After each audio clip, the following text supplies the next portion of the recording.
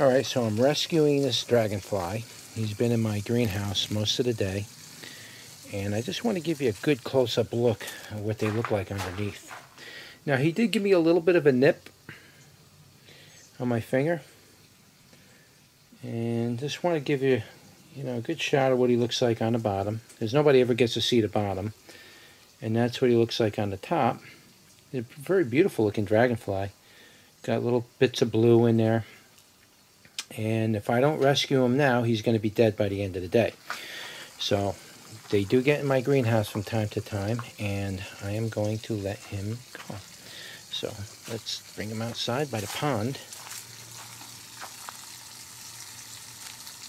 He may not even make it. He's been cooking in the sun for a while.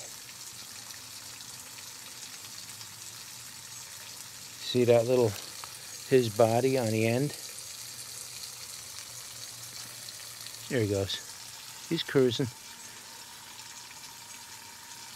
I think he took a big hit from the sun, though. He was just sitting in the sun for a bit. So he may or may not make it.